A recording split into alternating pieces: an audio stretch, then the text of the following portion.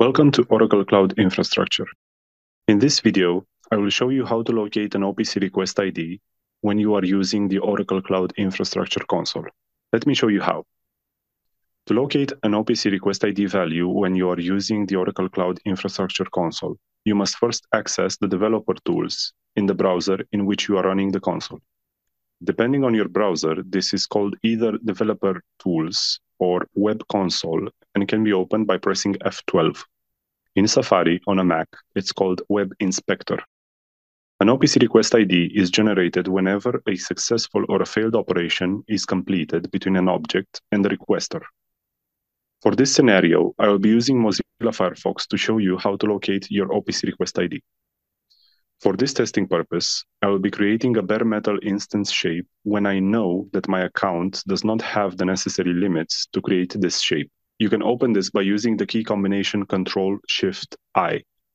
Select the Network tab, and in the filter output box, type OPC.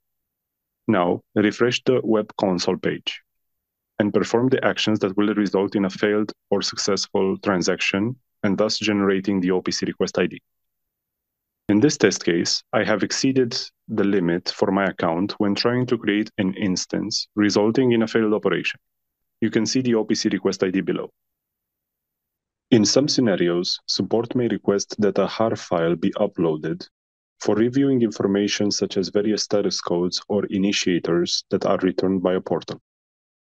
We can collect and download the HAR file from the same Network tab from Developer Tools menu. The auto-recording of the logs will start when entering the Network tab. Refresh the page where the issue is seen so that the data is loaded.